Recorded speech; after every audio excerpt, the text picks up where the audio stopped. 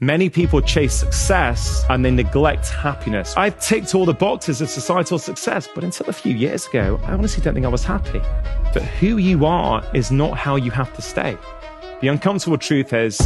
Please welcome to the stage, Dr. Rangan Chatterjee. Like I have said, that 80 to 90% of what we see as doctors is in some way related to our collective modern lifestyles, right? And that's not putting blame on people. I understand modern life is tough and it's really hard for people to make the decisions that they actually want to make for their health. But for a few years, there's been an idea that's been niggling away at me. Why do some people make changes for a few weeks, for a few months, and then they flip back to where they were before? And I thought, well, what is it? Is it just information? If you give people the inspiration, the information, they feel better when they make those changes, yet they still can't keep them going. What's going on? And so I was on a quest to find out, well, is there something that's even more upstream than lifestyle? And I think there is. I look back over my 20-year career at the patients who have truly transformed their lives, not just for a few weeks or a few months, but really turned a corner. I think, well, what's going on with them? I think about the research and what it shows. And it's very, very clear that there is a further cause upstream from our lifestyle, and that's our happiness and our mental well-being. Right? Now, I'm going to explain to you what I mean by that. And so at the start of the book, I've got this up in the introduction. And a lot of you, I know, will be bought into the idea that your lifestyle influences your health, right? And hopefully a lot of you have tried to make changes in the past and are continuing to do so. But how you feel about yourself and the world, how you deal with conflict, how you approach your day-to-day life, your thoughts, your well-being, your mental well-being massively influences your day-to-day behaviors, your diet, your sleep, your movements, how you manage stress. And that then influences your physical health. Now, it is true that your approach to food, movement, sleep, and rest can also go up there and affect your thoughts and your well-being, for sure. But the point I'm going to try and make today is that if you focus on what's going on up there, your happiness, you will automatically start to feel healthier.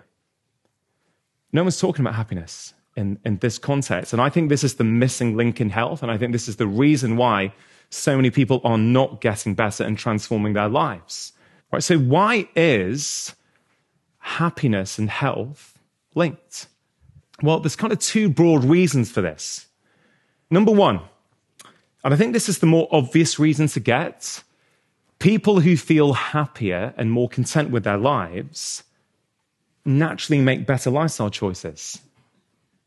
Right? So if you feel pretty good with your life, you're not getting overly stressed, I guess you like what you do for your job, you know, whatever happiness means to you, and we'll get to my definition of happiness shortly,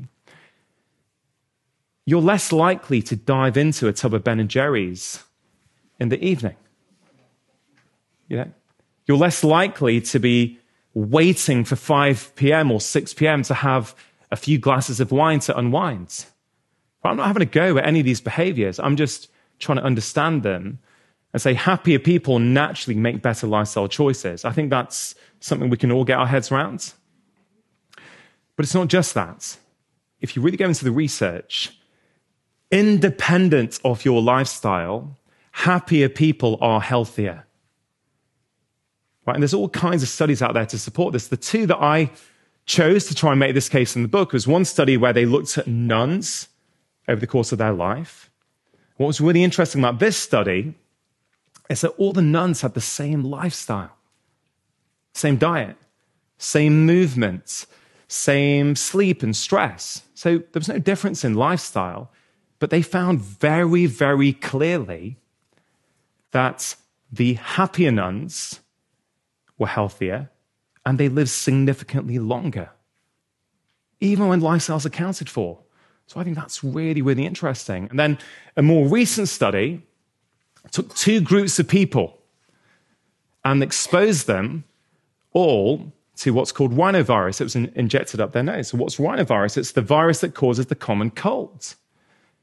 Now, and they tried to have a look at which group of people would get sick. And they could basically tell who was going to get sick by their mental well-being and their happiness. Basically, how can I put this politely? The not-so-positive mood category. Does that make sense? Everyone following me? The not-so-positive mood category got sick 3 times more often, right, than the other group who felt content and happy in their lives. Now, I think that's really, really profound, right? Everyone gets injected with the same bug.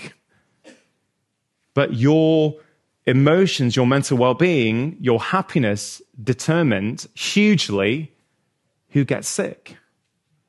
Well, so happiness and health is absolutely linked. So I think we need to be talking about it. I guess that begs the question, what is happiness? And I'm going to get to my definition of happiness, which I hope you find useful in just a moment. Before I do that, I want to tell you a little bit about my dad. So this is a picture of me and Dad quite a few years ago now. I don't know, I was probably 7 or 8, something like that, I think. And I think my dad made a mistake that many people are still making today, which is conflating success and happiness. This is one of the biggest things, I think, out there, which is causing people problems with their mental well-being, but also their health, frankly, is that we think those two things are the same. Now, they can overlap, for sure, but for most people, unless you give it some thought, they are two completely separate things. Right, so let me tell you a little bit about Dad. Dad came to the UK in 1962. Right, so back then, the UK had a shortage of doctors, and the British government would recruit doctors from countries like India to fill the gaps here. So Dad comes over with, like many immigrants, without much, to make a better life. Now, there's lots I could tell you about my dad's life, but the point I want to make here is that Dad progressed in his career. He made consultants. He gave me and my brother a fantastic education. On paper, we had a good life. I never saw my dad growing up, pretty much. But, on paper, things look good. And Dad killed himself working. Like, literally killed himself working, like I see so many people still doing today. Right? So I'll give you a typical week for my dad, or a typical day. He was a consultant at Manchester Ward Infirmary, not far from here. He'd come home from work, 5:30, 6 o'clock-ish, and I can still remember, he'd go into the kitchen, Mum would have dinner ready for him, he'd have his dinner, he'd go upstairs, he'd shave, come downstairs, and a car would pick him up at 7 p.m., right? He'd go out all night doing GP house calls, he'd come back at 7 a.m., again, breakfast, shave upstairs, and then drive 30 to 40 minutes into Manchester. Right, this went on for 30 years. So my dad only slept 3 nights a week for 30 years. And I am 100% sure the chronic sleep deprivation, the chronic stress is why at 58, he gets struck down with lupus, kidney failure, and spends the next 15 years until he dies chained to a kidney dialysis machine. Right, he got success, but he wasn't happy. And in my experience, many of us are kind of doing the same thing, maybe not to that extreme, but on a similar level. We're chasing success and in the process neglecting the things that truly make us happy. And that's why we get stressed out. We're not sleeping. We get burnt out. Well, I had a patient a few years ago, I don't know, 6 or 7 years ago now, a chap called Stuart in his late 30s. Well, again, he fell into this trap. From the outside, it looked as though this guy was crushing life. Ran his own business, drove a sports car. He worked on his own terms at weekends whenever he wanted. No one's going to tell him when he has to work or not. And he came in to see me at the surgery I was working in at the time, saying, Dr. Chatterjee, look, I'm really struggling. I sometimes wake up feeling really low. I can't motivate myself to get out of bed. Sometimes I feel quite indifferent about things in my life. Is this depression? And I spent a bit of time trying to understand what was going on. We did some tests. I would see him, and I just thought, I remember this. I asked him a question. I said, hey, how often do you sort of see your friends? And he said, yeah, I'm busy. I don't really get time. I kind of see what they're up to on Instagram or Facebook. And it's the bizarre thing of the 21st century where you can actually see what your friends are eating for dinner or where they've been on holiday, but you don't actually have to see them. So I said, listen, what I want you to do for the next 6 weeks is I want you to see at least one of your friends a week in person. And when you're with them, I want you to put your phone away so you're really present for that interaction.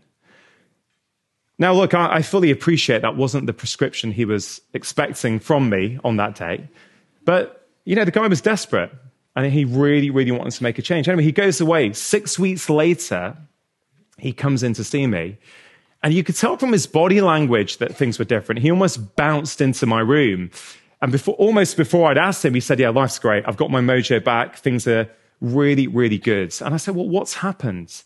He said, well, I started off every Sunday. I'd go to the local cafe, meet up with one of my friends in person. And then after 2 or 3 weeks, we decided to set up a five-a-side every Wednesday night after work. That was it. Right? 6 weeks later, he's like a different person. I saw him for a few months after that. Nothing reverted back. That one change made everything in his life start to fit and work better. Now, incidentally, you may have heard me talk about something called the ripple effect before. So it wasn't just that. That led to this ripple effect where actually he realized he was so unfit playing five-a-sides that he decided to start looking after himself a little bit better, going to sleep a bit earlier, not binging on box sets till so late. So that guy did not have an antidepressant deficiency, but he had a deficiency of friendship. And when he addressed that, everything in his life came back online. Now, I'm not saying that happens in every situation, but for this person, and I've seen this over and over again, this is a particular problem you see in men. Right? I'm not saying you never see it in women, but it's typical. You see this a lot in young men. And we know that, there's a real mental health problem in men between the age of 35 and 50, very high suicide rates. And not making time for those deep, meaningful connections is a big part of that. Right? So there's a chapter in the book called Have Maskless Conversations. And essentially, what I make the case in that chapter is that what is a maskless conversation? It's a conversation where you can take all these figurative masks off and truly be yourself and kind of be honest, reveal your insecurities and the things you're struggling with without fear of judgment or criticism. Now, many of us are lucky to have those people in our lives. Not everyone, but many of us. But we're so busy chasing success or things that we actually don't have time to nourish those relationships. I've been guilty of this before, for sure. And it's really not that difficult. And it comes back to this whole idea of happiness vs. success. Many people chase success and they neglect happiness whilst they're doing it. And they find that they get that success and there's still that hole inside. I could give you countless examples, but this comes to mind because I had a conversation with this chap a few weeks ago on my podcast, Johnny Wilkinson. I'm sure pretty much everyone in this room knows who Johnny Wilkinson is. If you do not, he's one of England's and probably the world's most famous rugby players. In 2003, in the final minute of the World Cup final, he kicks the winning goal that gives England the World Cup. And what's incredible about this story for me is, and there's a section in the book which is pretty provocative, I think, where I say your dreams won't make you happy. And Johnny wrote down when he was a little boy, I want to play for England, I want to win the World Cup. Problem is, at 24, he's achieved both of those dreams. And the problem is that he says, that he still says this, as the ball left his foot, he was starting to go down. And the next morning, he woke up, couldn't get out of bed. He felt empty, depressed. He felt nothing. He's had years of struggle on the back of this. On the outside, like with my dad, like with Stuart, things look great. He plays for England. He's won the World Cup. He's a hero. But inside, he's in inner turmoil. Many of us are doing the same thing. We're confusing the two things. And there's a few exercises in the book to help you start to be a bit more intentional about this. One that, I don't know if you've heard me talk about this in the media or not, but I think it's really powerful. Imagine you are on your deathbed right now, right? And look back on your life. What are 3 things you will want to have done? Just have a think about it. What are 3 things? And then ask yourself, what are 3 happiness habits you would have to do on a weekly basis to ensure that you get that happy ending that you've just defined that you want?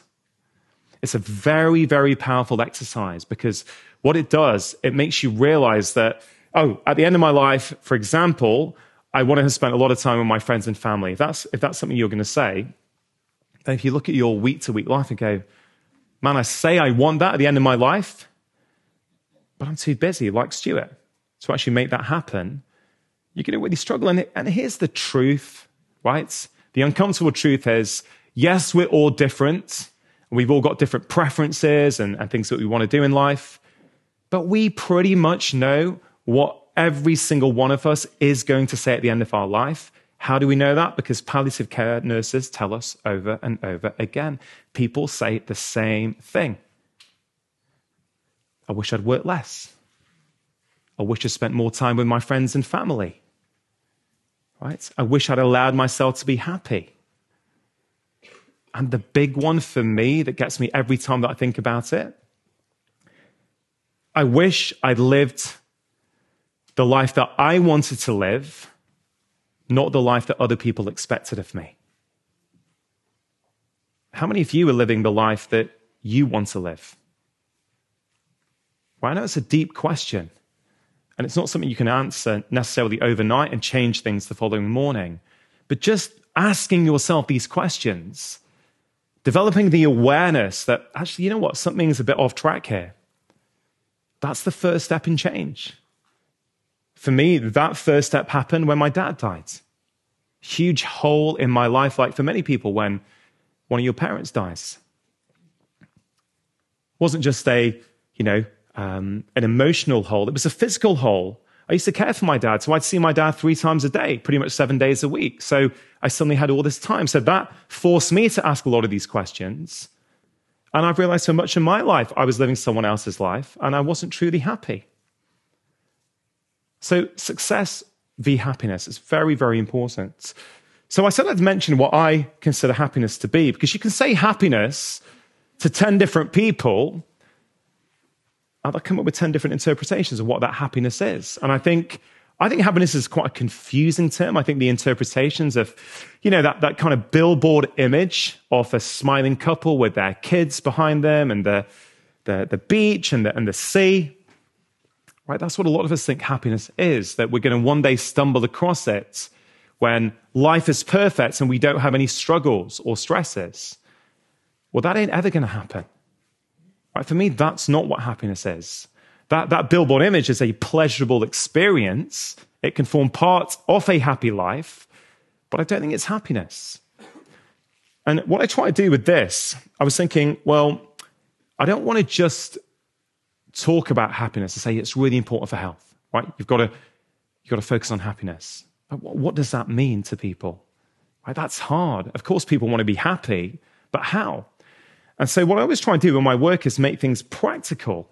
And I spent months trying to break it down. What are the components of happiness? What are the ingredients that we need in order to be happy? And I've come up with this concept called the core happiness stool that I genuinely think is going to be useful and practical for every single one of you.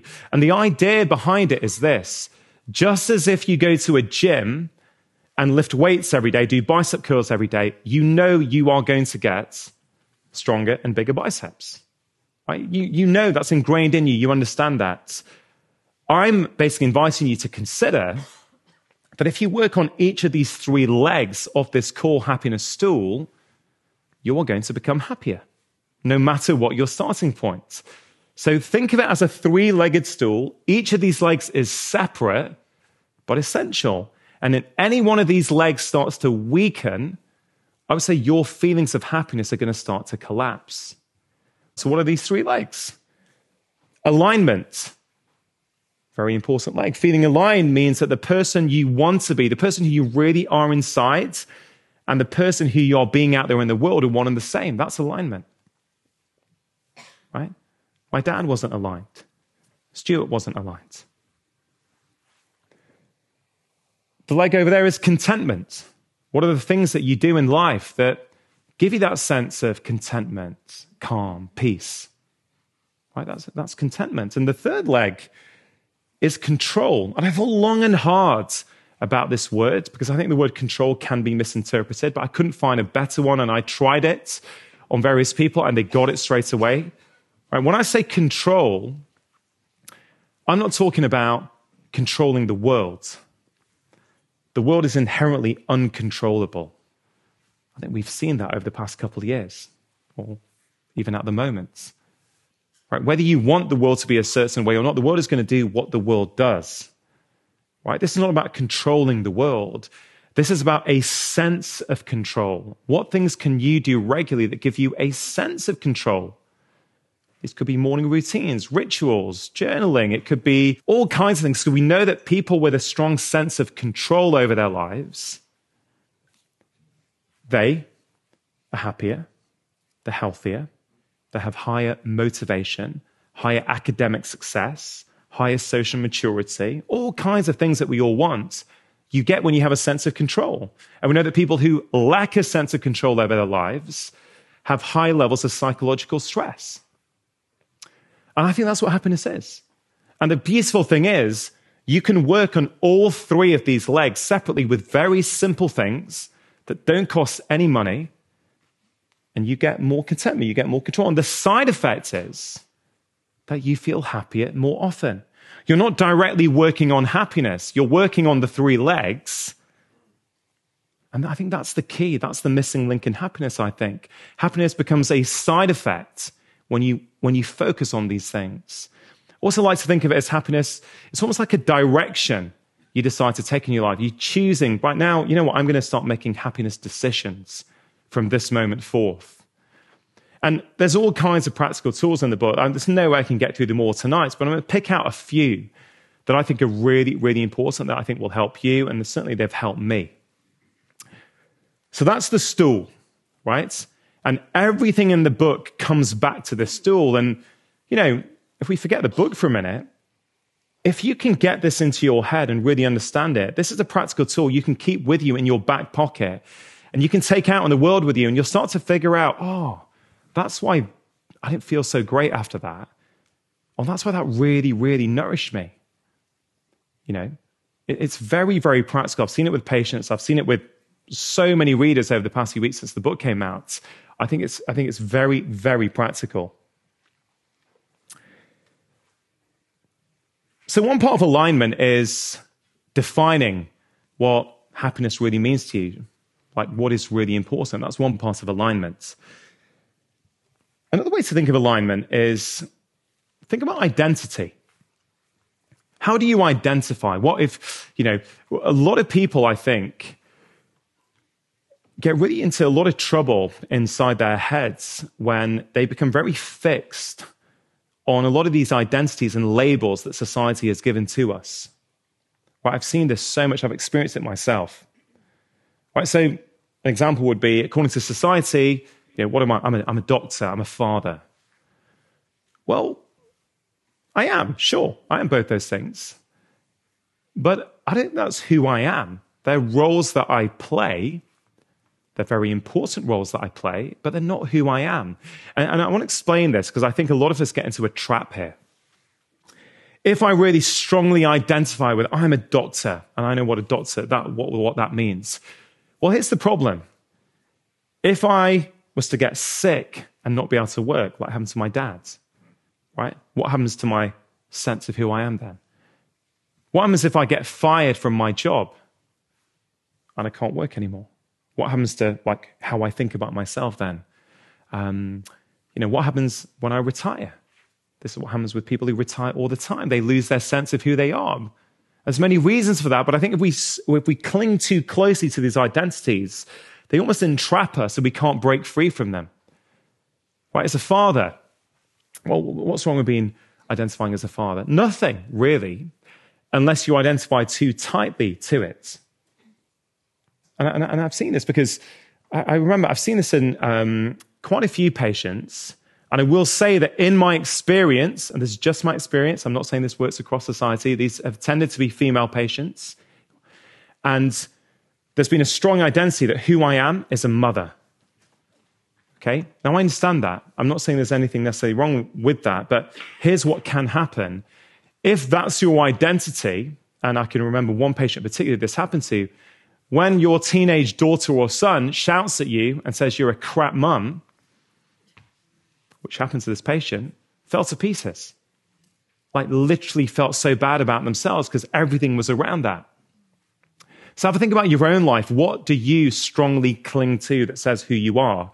Because I submit to you that if you can be a bit more loosely attached to that, it's going to be much better for your long-term health and your happiness and your inner well-being.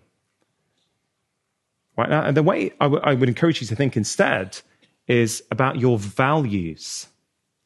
Right? What are your values? Do you know what they are? Like we hear that term a lot. But if I was to pick one of you, I'm not going to, by the way, and ask you to tell me some of your core values, would you know what to say?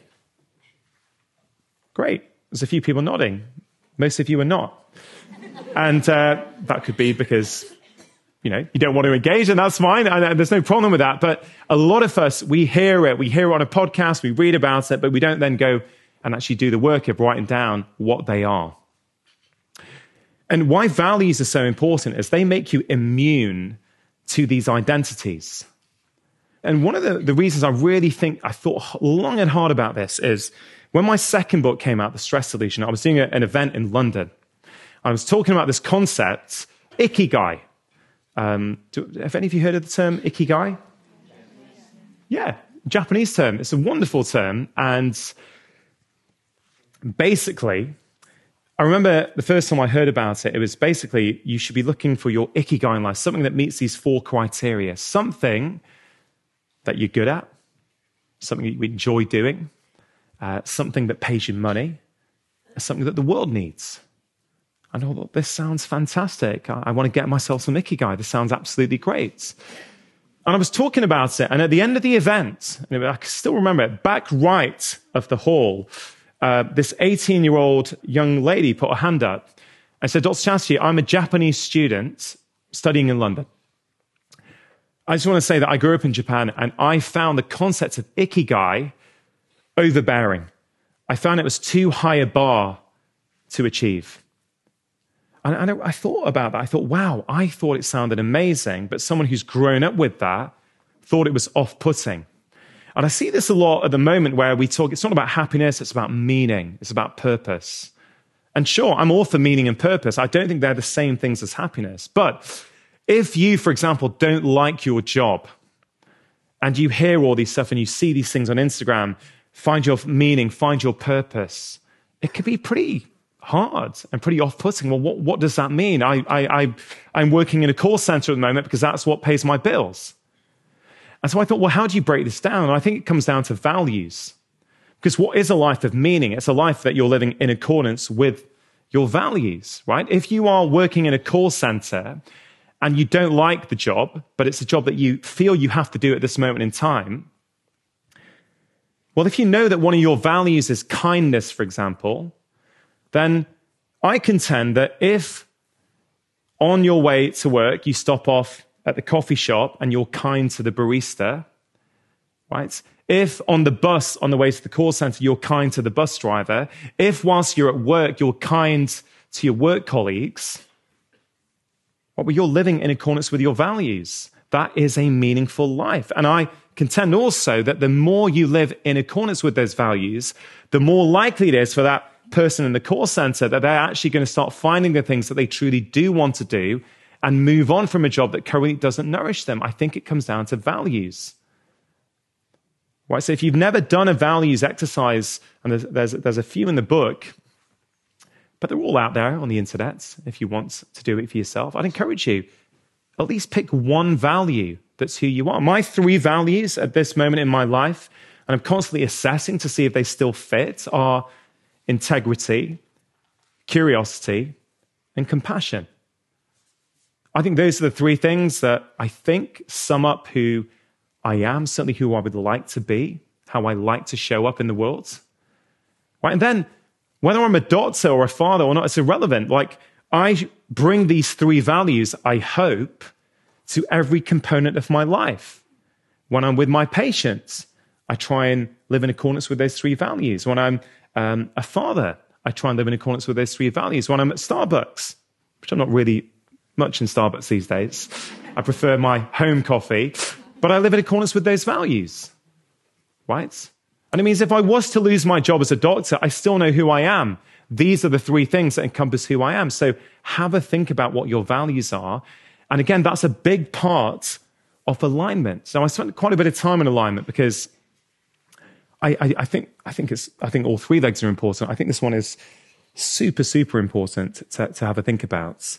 And even if you make a small change towards feeling more aligned, you're going to feel it in your life. You're going to make better health choices. You're going to be healthier. If you're enjoying this video, I think you are really going to enjoy my new book, Happy Minds, Happy Life, The New Science of Mental Wellbeing.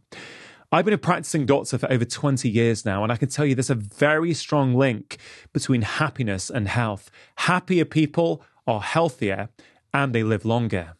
Now, happiness is actually a trainable skill that all of us can get better at once we know what to work on. And that's what my book is about. All the simple, free tools that you can use in your life to help you feel calmer, more content, more in control, yes, happier, but also healthier. You can order the book right now. All you have to do is click the link in the description box below. Perspective. Right? Perspective is such an important thing to think about when you think about happiness. I'm going to come to how we can use a change in perspective in our daily lives to feel much more content and much more in control of the world, or certainly have a sense of control over our lives. But I mentioned my dad's story, right? But there's I just want to offer you a different or a slightly altered perspective on that. So I grew up, obviously dad was working a lot. Mum and dad were from India, come to the UK for a better life. And I remember very clearly coming back from school, at primary school, and if I ever came back with 19 out of 20, Mum and dad would say, well, why didn't you get 20? What did you get wrong? If I got 99% in an exam, why didn't you get 100%? You know, what did you get wrong? If I ever came second in the class, who came first? Why didn't you come first? What happened? Now, what's really interesting, as I was writing Happy Mind, Happy Life, I went round to mums and I said, hey, Mum, can I ask you a question? Why, when I was little, did you and Dad say that to me? And my mum said, we just wanted you to be the best that you could be. We knew how capable you are, so we just wanted to make sure you were reaching those capabilities. Now, perspective's key here, because Dad faced a lot of discrimination in his job. He had to change specialities. He couldn't get any progression. There's all kinds of things Mum and Dad had to go through, like many immigrant families all over the world. And so in their heads, the way for their children not to have to deal with that is to excel, get straight A's, get a good job, go to a good university. You're going to have no problems. You're not going to have the problems that we had. And I love that. And I love my parents, right? But here's the problem. Little Rangan, on the other side of that table, well, I took on the view at a young age that I'm only good enough, I'm only worth something, I'm only truly loved, I'm only enough if I've got full marks and I'm top of the class.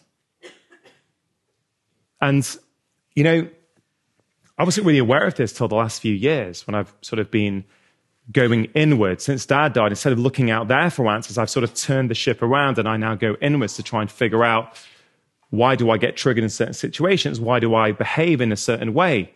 You know, and it all becomes very, very clear when you start taking that journey.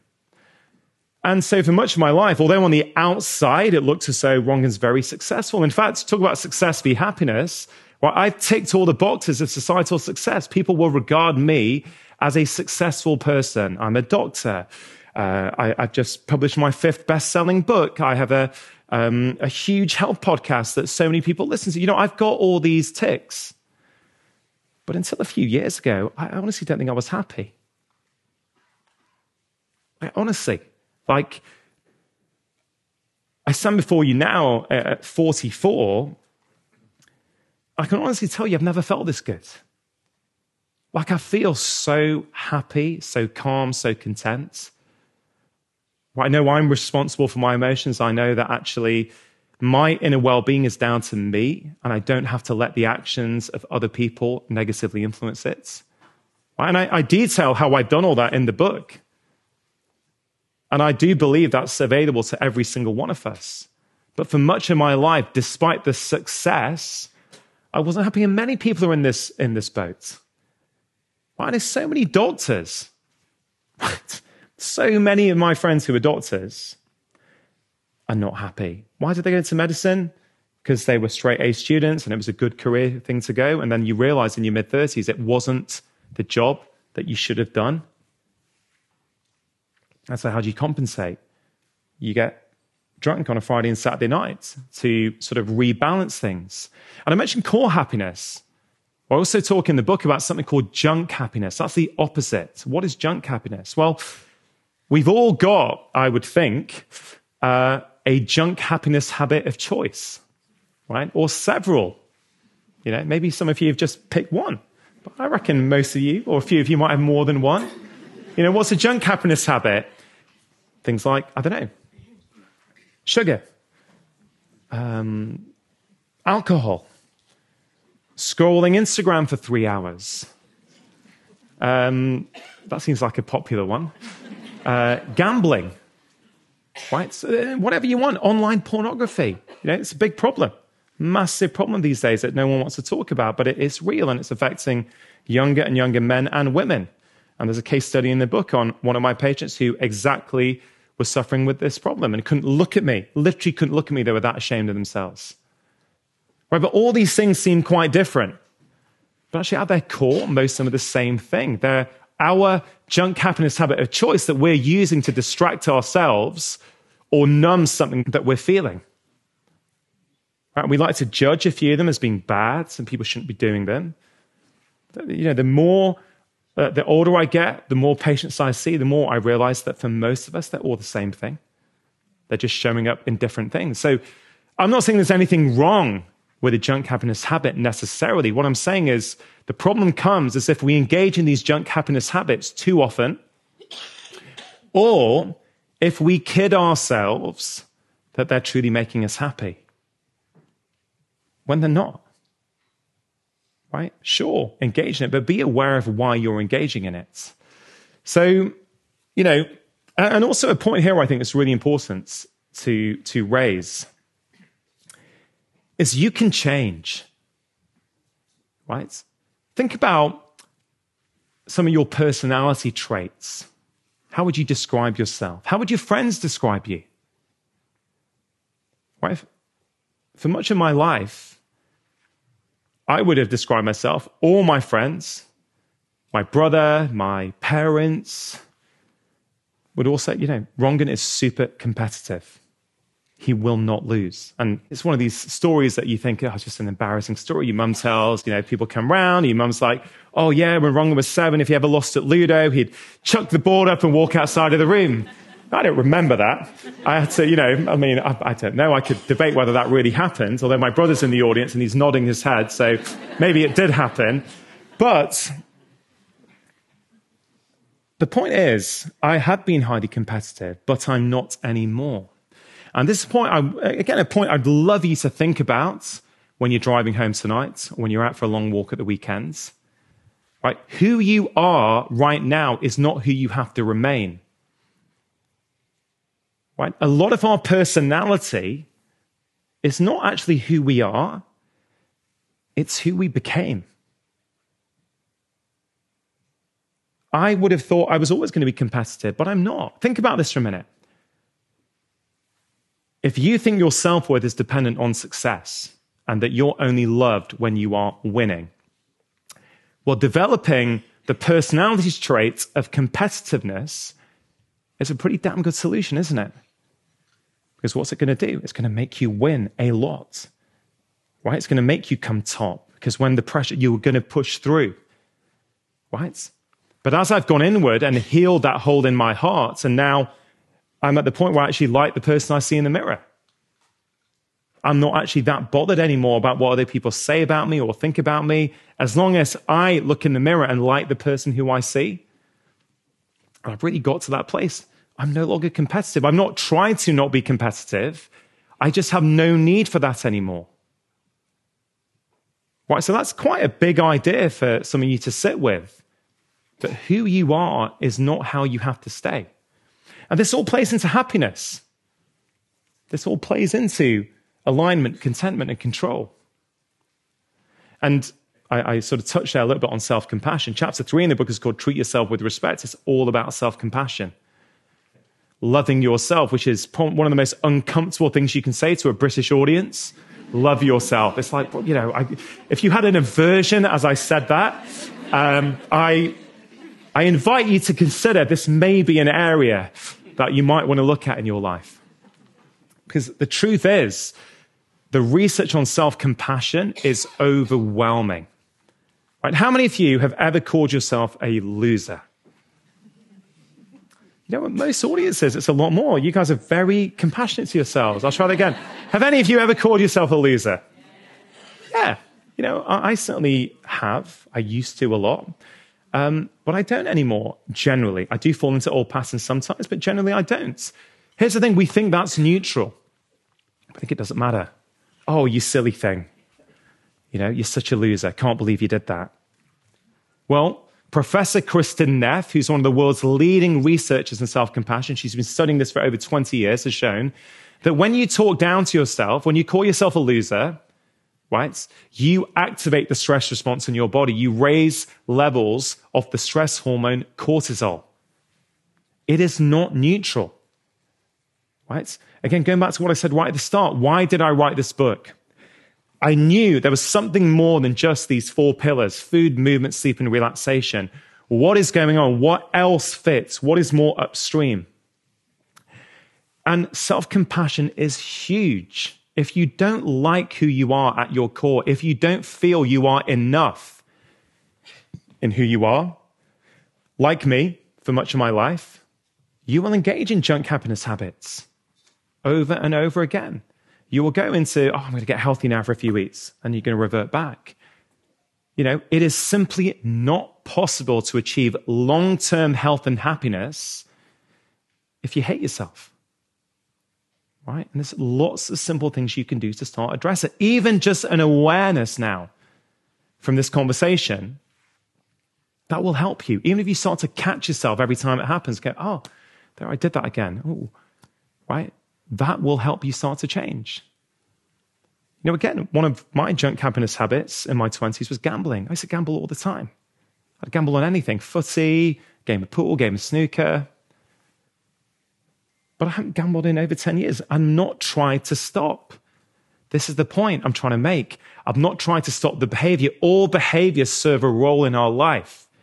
Too much of what we do as doctors, too much of public health guidelines, in my view, are far too dry. It's like, you should not drink more than this amount of units per week. Now, I understand there has to be some guidelines. But I think that many people, that just goes in through one ear and out the other. It's logical, it's rational, there's no emotion there. And it doesn't really get involved with why people are engaging in that behavior. Yeah, this is why, you know, anyone can give up booze for 2 weeks in January. Dry January, fine, great. Do it for 2 weeks, do it for 3 weeks. For some people, it goes on for longer. For most people, in my experience, within a few weeks, they are back to where they were before. Why? Because the alcohol was serving a role in their life. Maybe it was helping them deal with the difficult relationship they have, or the fact that there's too much stress in their job. You'll never change the behavior long term unless you understand what it's doing there. Right? So self-compassion is huge. As I like the person I see in the mirror, I no longer need to gamble anymore. Right? It's just gone. I have no desire to do it. And I haven't even tried to stop. And even, on that note, me standing up in front of 450, nearly 500 people, saying that I used to gamble, right? I wouldn't have done that a few years ago. I would have been too scared of judgment. What will people think of me? Being attached to this label of a doctor, I'm a respectable doctor. I can't be saying that. Well, you know what?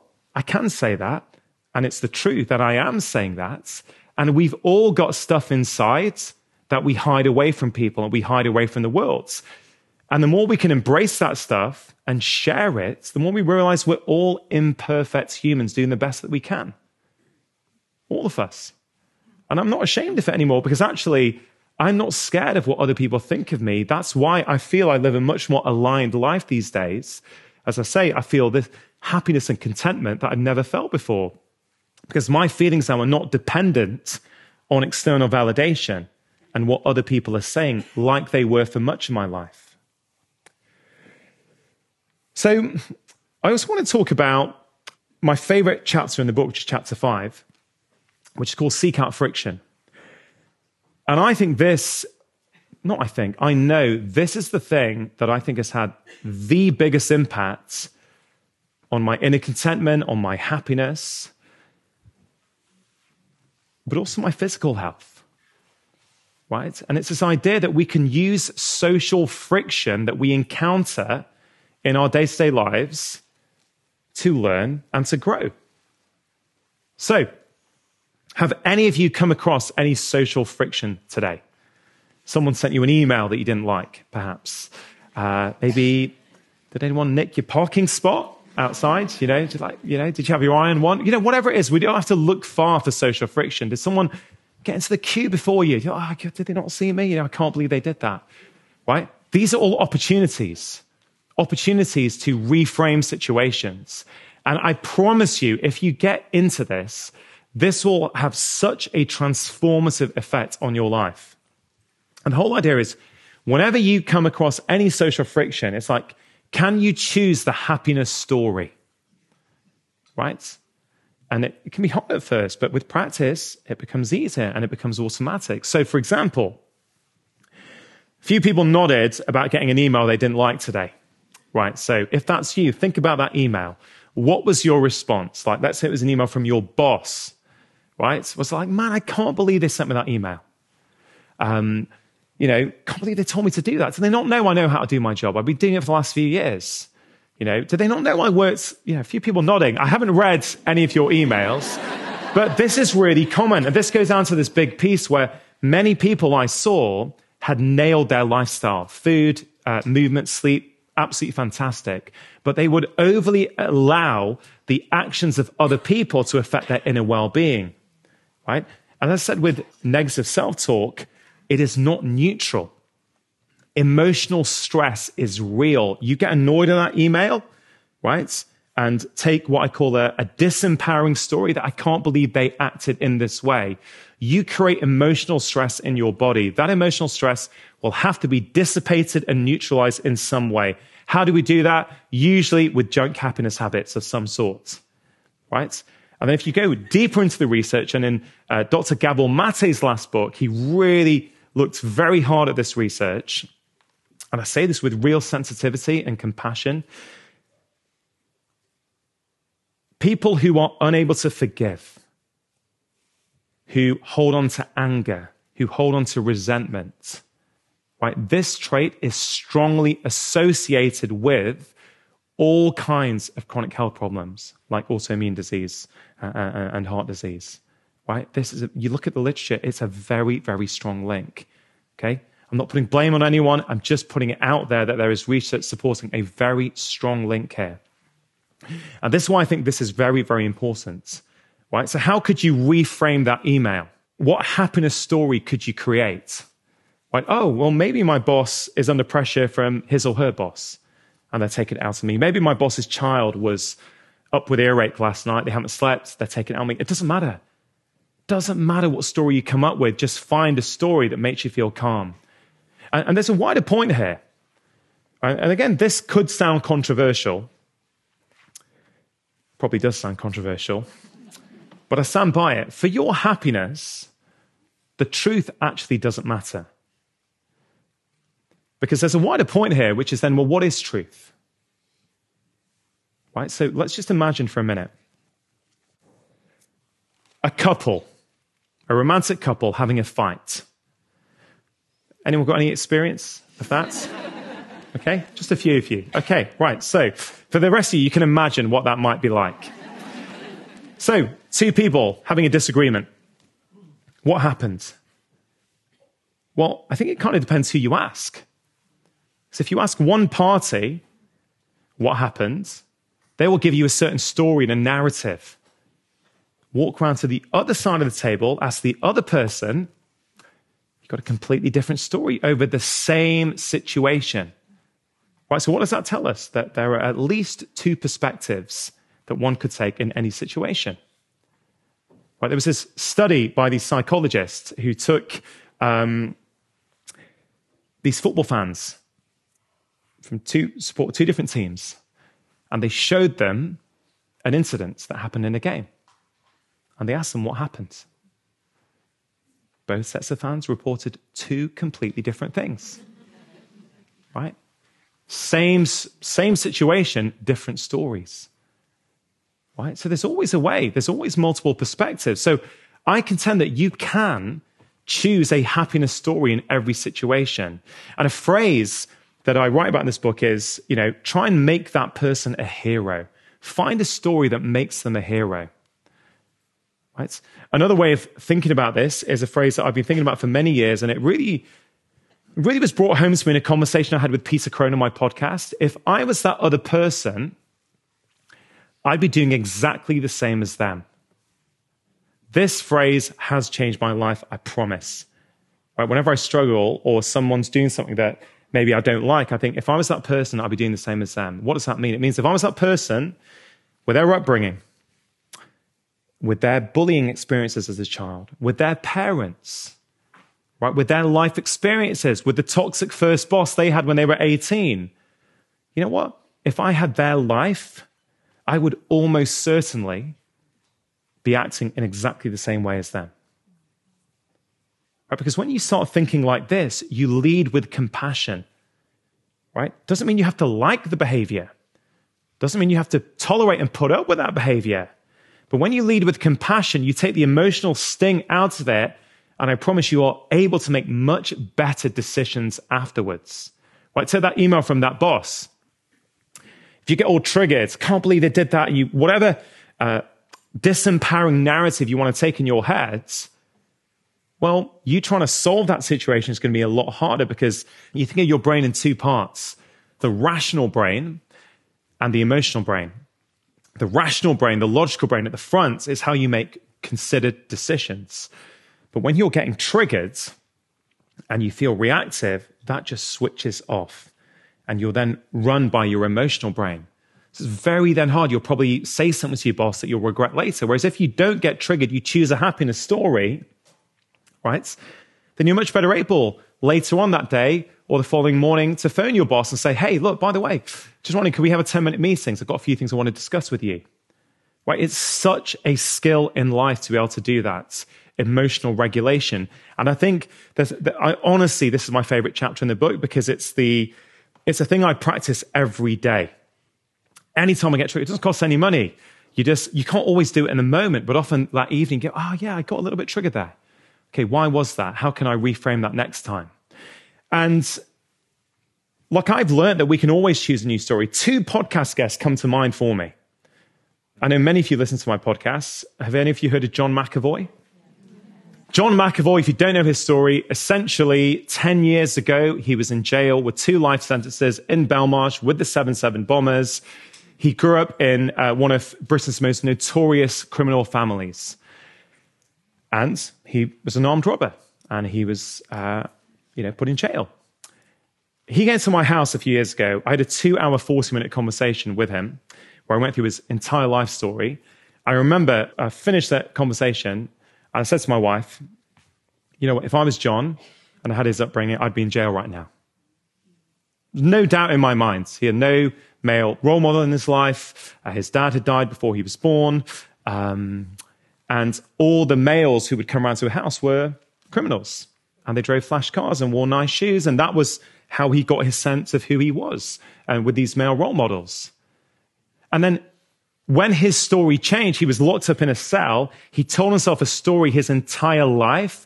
Overnight, when he saw one of his mates basically die in a car chase in Holland, he saw it on the news. He literally woke up the next day and chose a different story. So actually, the story I've been telling myself is nonsense. I'm waking up tomorrow with a new story. Now he's a free man. He inspires people around the world to live healthier lives. You know, I would leave him at home looking after my 2 children. That's the truth, right? He's one of the nicest guys I've met. He just decided to choose a different story, right? And every single one of us can do that with other people. We can do it for ourselves as well. Now, if you struggle, you think, okay, the email from the boss, I get that, right? I can reframe that. I see that. Someone cuts me up on the road. Yeah, I can think maybe the driver's wife's pregnant or he didn't sleep last night, whatever, right? But there are some situations in life where I just can't do that. Okay, fine. I accept it can be tricky sometimes. But the second conversation I want to bring to your attention is the one I had with Dr. Edith Eger, right? If you've not heard the first conversation, in fact, the only conversation I've had with her on my podcast, I really encourage you to listen to it. This conversation changed who I was as a person. I was not the same person after that conversation as I was before it. Dr. Edith Eger, when I spoke to her, was 93 years old. Right? When she was 16 years old, growing up in Eastern Europe, her family got a knock on the door. Edith, her sister, and her 2 parents were put on a train to Auschwitz concentration camp. Within 2 hours of getting there, both her parents were murdered. Right? Later that afternoon, she got asked to dance for the senior prison guards. And there's lots of things that I remember from that conversation, but 3 things always stick in my mind. Number 1 is, she said to me, when I was dancing, I wasn't dancing in Auschwitz. In my head, I was dancing in Budapest Opera House. I had a beautiful dress on. There was a full house. There was an orchestra playing. That's where I was dancing. And I thought, okay, that's pretty incredible. Then she said, while she was in Auschwitz, she started to see the prison guards as the prisoners. She said, and they weren't free. They weren't living the life they wanted to.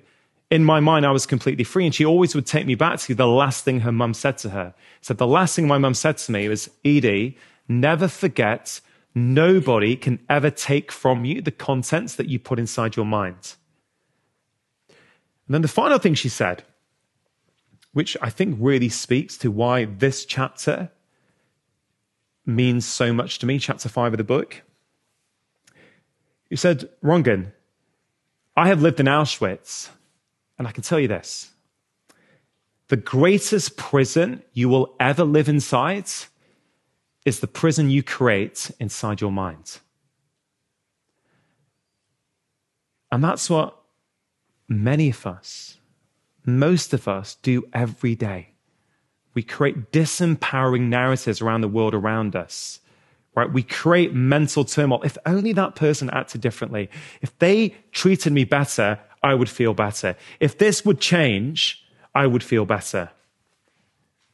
Now, sure, you can keep doing that. And it's comfortable to do that if that's what we're used to. But ultimately, what you're saying then is this. You're saying my internal happiness and my well-being is down to other people. When the world around me changes, when people around me change, I'm going to be happy. You don't have to take that approach. If you learn to reframe every bit of social friction, just as if you go and work out in the gym with physical friction, you push up, you lift weights. I'm saying you can work out in the social gym every day. And if you work out in the social gym every day and you lead with, how can I make this person a hero? Right? The next time you encounter social friction, which may well be as you're leaving the Lowry tonight or as you get to the car park, just start to practice. And I guarantee, if you do this once a week, in 4 weeks, you'll be like a different person. If you do it once a day, right, like I do, you will be transformed in no time at all. Because actually, once you start learning how to be compassionate to other people and training yourself to choose the happiness story, I'd say it's a lot easier to show compassion towards yourself, right? So give it a go, right? If you're skeptical, I think, yeah, I'm not sure. Okay, fine, I hear you. Give it a go. It's free. You don't have to buy anything, right? You don't have to sign up anywhere. Give it a try for 7 days. If you don't feel any different, fine. But I'm pretty sure you're going to feel very, very different. And then it gets addictive and you want to do it all the time. And then you start to catch yourself when you haven't done it, right? It's not, again, when you haven't done it, don't beat yourself up. Go, I can't believe I didn't choose the happiness story. No, you're like, oh, there it is again. Oh, I fell into that old trap. In fact, I haven't felt triggered in ages, but I actually fell into the trap on Saturday. I'm all for being vulnerable. I probably won't share what happened on Saturday. Well, I could, but it's no biggie. But the point is that it's not as if now I know this stuff. It never happens. It happens very rarely. But when it does, I'm aware of it. I could be like, oh, cool. Why was that? Oh, there's something to work on here. That really got you, didn't it? And so this is very empowering, right? It puts you in control. You feel in control of your life, your happiness, your well-being. The kind of final words I just want to leave you with are every single person can be happier than they currently are.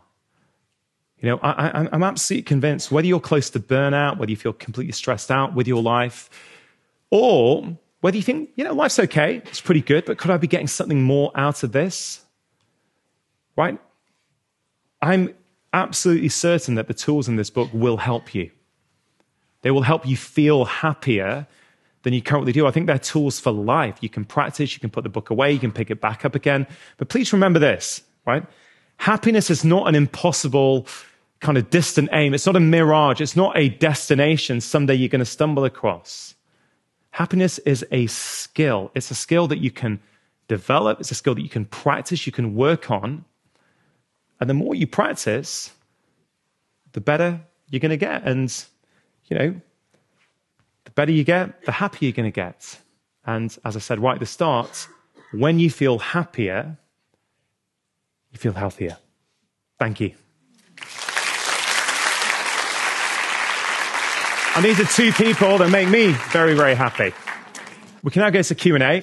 There are microphones around. If anyone has a question. Hold on. If I look up, all I can see are lights. So let me just, can you just, where, I'd love to see where I'm looking at. Oh, up at the top. Hold on, I'm getting blinded there. Let me try from here. Okay, brilliant. I can see you now. Hello. I would love to know, what do you do, especially on the days when you have so much to do, when you wake up and maybe have a low day or you can't be arsed either?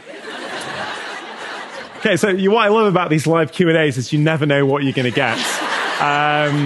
So I think this is a great question, actually, because it really goes down, you know, the thing that comes to mind, first of all, is, number one, self-compassion. So what do you do in that moment, right? It's okay to have days where you can't be bothered, right? It really is. I had a day like this last Thursday, actually. Really, I was pretty... You know, I just wasn't feeling myself that day. And I know why that was. It's because I did my first event on the Wednesday night in Basingstoke. It was a great event, but it was an hour and a half cab ride to the hotel. I didn't get to sleep till 1 a.m. And I normally go to bed at 9 p.m., right? So this is a late night for me. This is like a night out in Salford, right?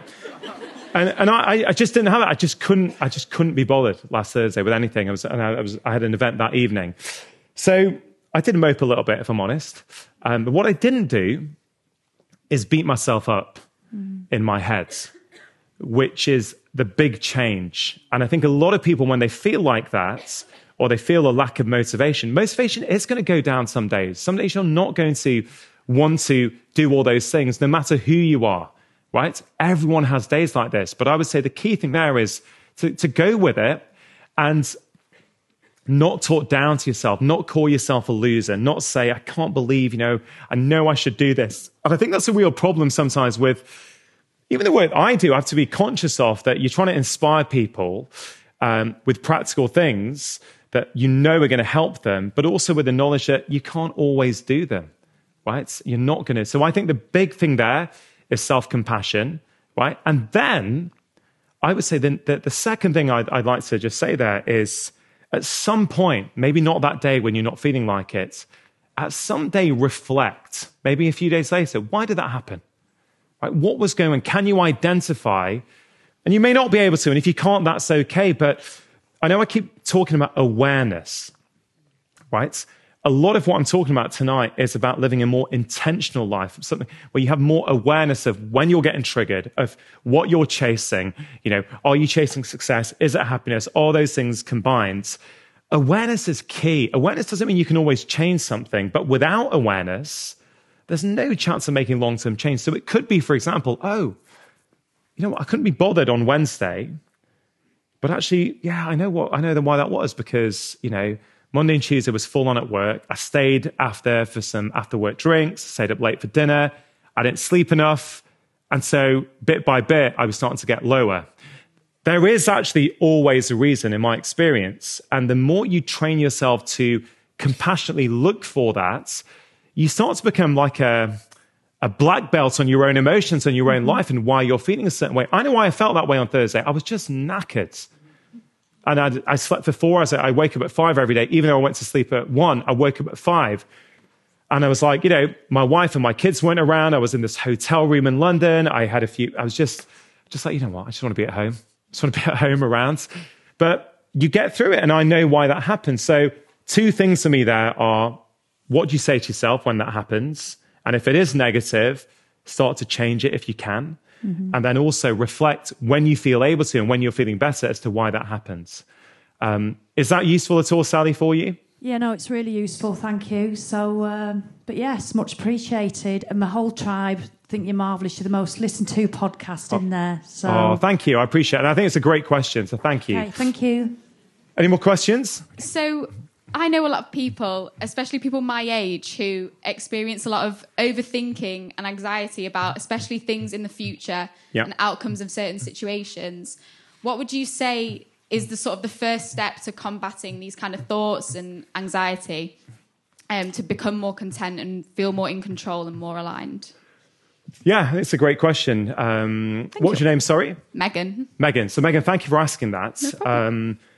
So, you know, anxiety, negative thoughts, these things are, you know, just so common these days. And in my experience, it's getting worse, and a lot more people are struggling with this.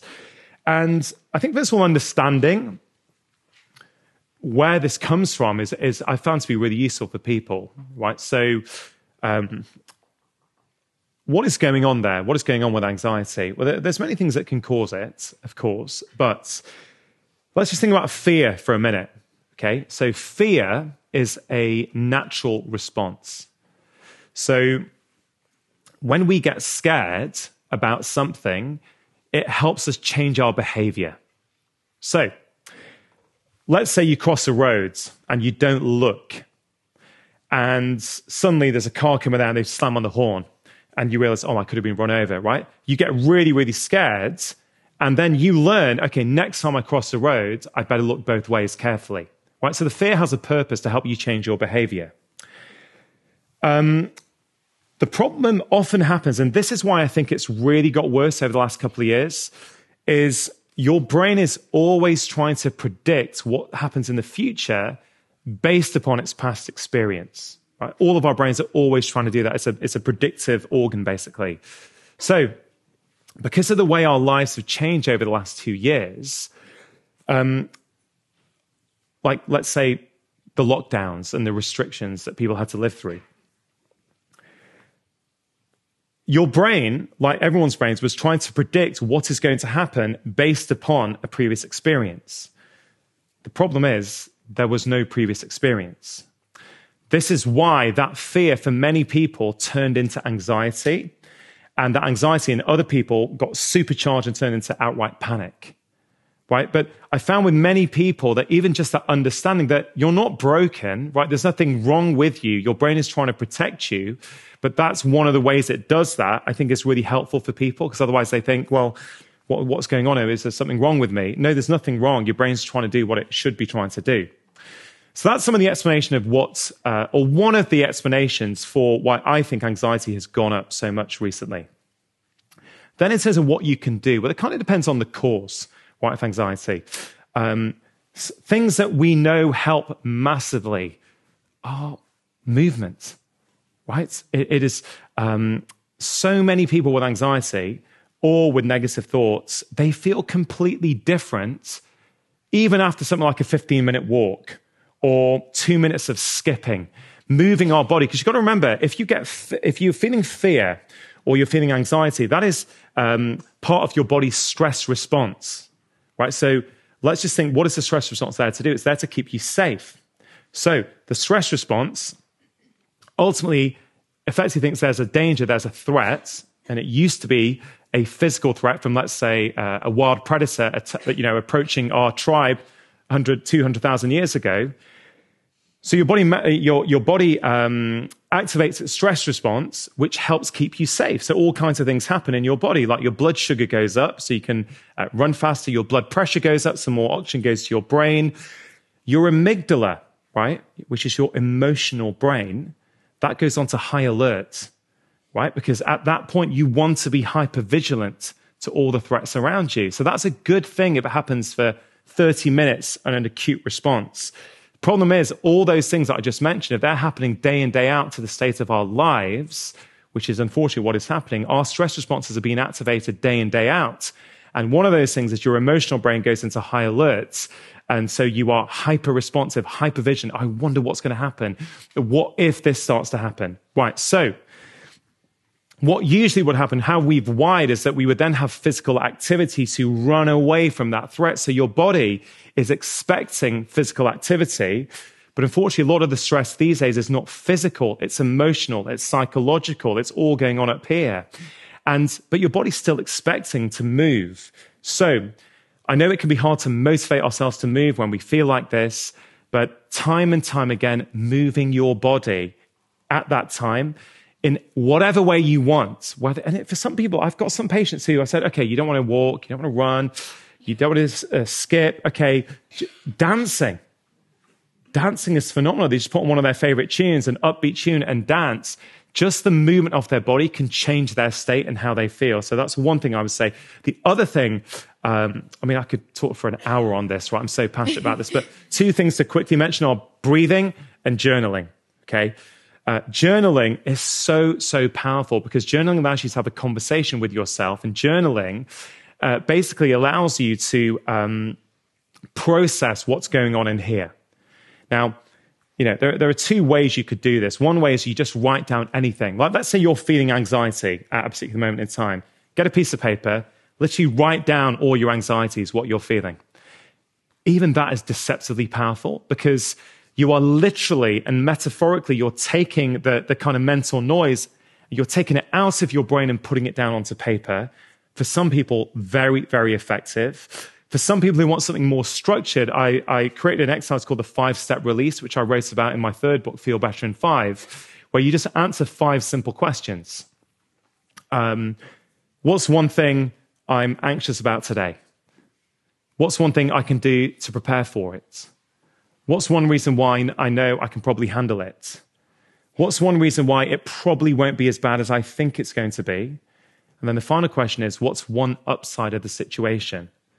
That is so, so effective. So many of my patients with anxiety and the struggle, they do this every morning about something they're anxious about.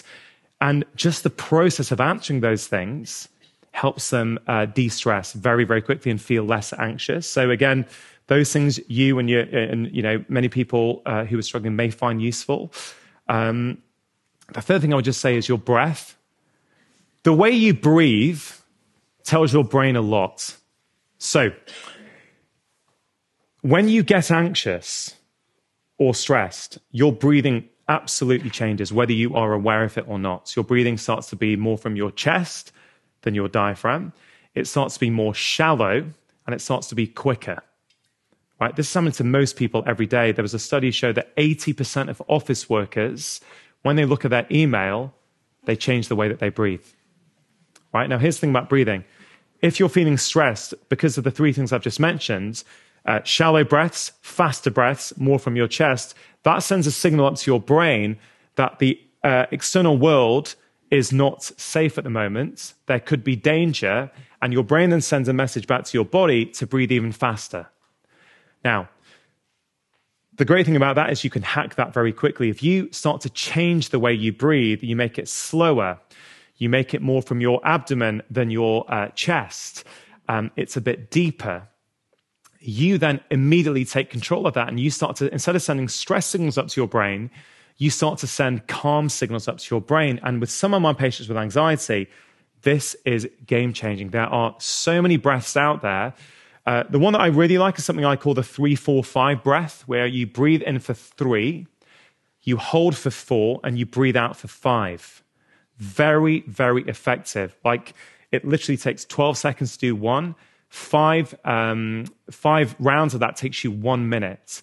And next time you or one of your friends or people you know who are struggling, just try that and see what happens. Because anytime your exhale is longer than your inhale, you help to switch off that stress and anxiety response, and you help to promote the kind of relaxation response where everything is good. So there's all kind of other breathing techniques out there as well, but there's so much more I could say on that, but hopefully that's given you some sort of practical advice. Yeah, that's really helpful. Thank you so much. Brilliant. Okay, guys, I really probably better get off the stage. Just thank you so much for coming out. I really, really appreciate it. I've had a fantastic night. Hope you found it useful. Thank you. All right, guys, thank you very much. See you outside.